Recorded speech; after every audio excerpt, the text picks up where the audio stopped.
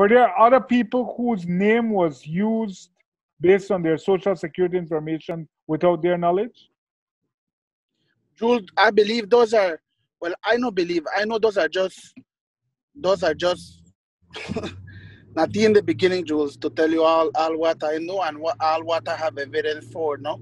So those are not even nothing compared to what I know and what evidence I have. How many parcels of land would you say were obtained in this manner using this scheme? Um, More than 50 for sure, Jules. More than 50.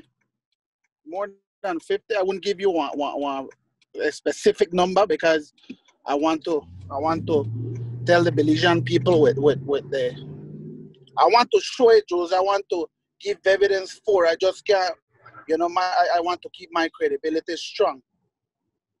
Okay, but so were these lots? Were these individual lots, or were they acreages, farmlands? We had a lot of they had a lot of cases where there were lots and a lot of acreages. I mean, you heard it on the house. I mean, there is nothing that there's a lot of acreage. Eddie, was this happening only in the Cayo district?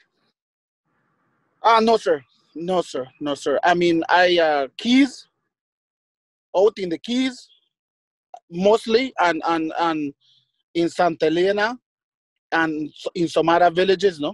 But I would really like to see something to be done if much as returning back these properties or these lands to the humble people of Cryo Central, no. Was it only land fraud schemes that you're aware of? Jules, they're a lot more than you can ever imagine. Are you prepared to offer evidence for all these things you assert?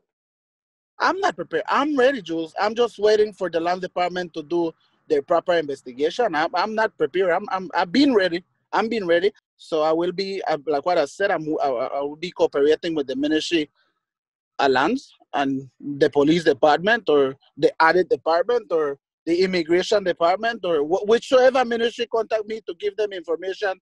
I am willing to